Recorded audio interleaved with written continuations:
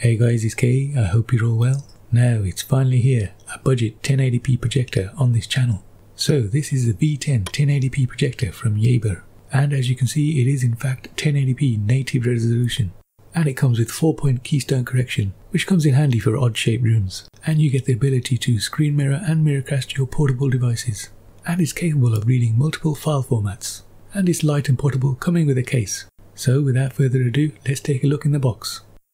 If you're new to the channel and you want to stay up to date with the latest tech tutorials, reviews and unboxings, I do everything including Fire Stick, Raspberry Pi and Android TV tips and tricks, so subscribe and hit the notification button.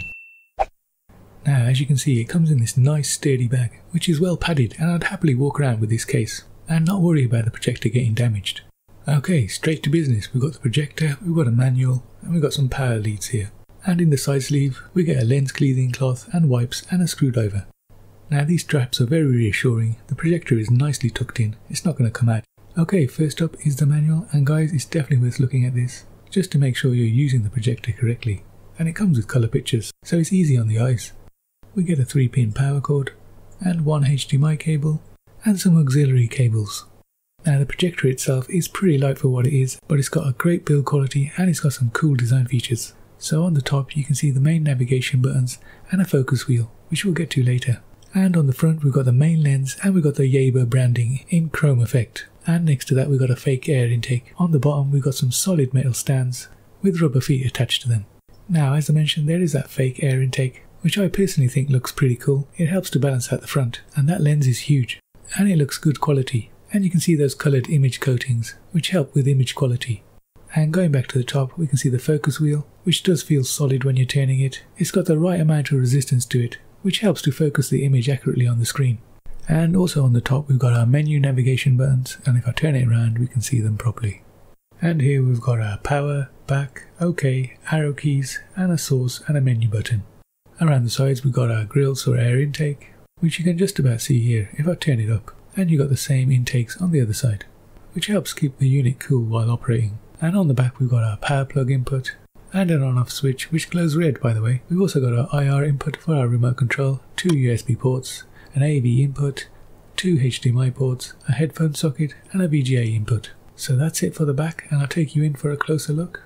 Now the projector also comes with a very functional remote control. You've got your media fast forward and rewind, you've got a mute button, a volume up and down button, and you've got a home button which will take you back to the home screen, a back button which will get you out of menus, a quick pop-up menu button, and a D-pad, and an OK button which acts as a play and a pause button. You've got a button for flipping the projection if you're putting the projector up on the ceiling, and you've got a button to cycle through the inputs on the projector, and finally a power button. And the remote takes AAA batteries. So next I'm going to set up the projector and show you what the image quality is like. Now I've connected an Amazon Fire Stick to one of the HDMI ports on the projector, and I'm powering the Fire Stick via the USB port on that projector. So all that remains to be done is power on the projector from the back, and then just press down on the power button on the top of the projector. And straight away you can see those menu buttons on the projector light up. Now it's details like these you normally find on more expensive projectors. Now I've set this projector up in one of my spare bedrooms, and I've just drawn the curtains, but the light's still pouring through. But even so, the projector's still producing a really bright picture. And of course the first thing I need to do is straighten up the picture on the wall using the inbuilt Keystone. So all you do is pop into the menu and select the 4-point Keystone option, and basically just straighten up the picture by using the 4 corners. And you can use a gridded on-screen picture to help you square up the screen, and it took me about 2 minutes to get it to my liking. After I finish this Keystone setup, I'll show you some sample videos, and you'll see just how good this projector is for its price point. Okay, as you can see I've got the screen more or less straightened up, and just to give you an idea of the screen size, this is me next to the screen, and the projector is about 7 foot from the wall.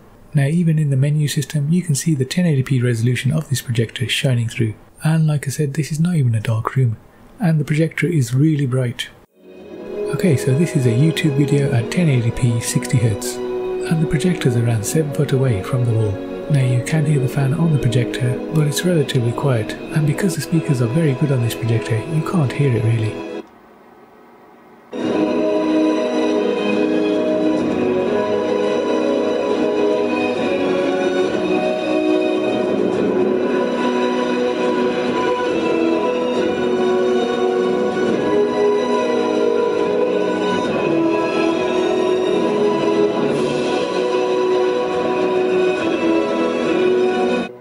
click on the menu button on your remote, you'll get the following settings screen. You've got picture settings, sound settings and advanced settings.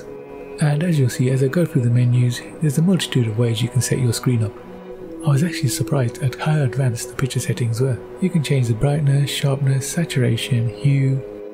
You can change the display mode from 16:9 to 4:3, and advanced settings give you even more choice with things like color temperature, ANR setting, dynamic contrast control, flesh tones, and you can turn on the blue extend option, and you can also turn on the overscan if you need it. And the cool thing is there's even a game mode, which I'll show you now. There's also a PC mode,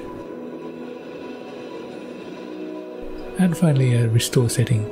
Now going back to the top menu, we've got the sound settings, and we've got sound mode and advanced audio. So under sound modes we can change the sound mode to movies, sports and so on, and you can even change the individual frequencies.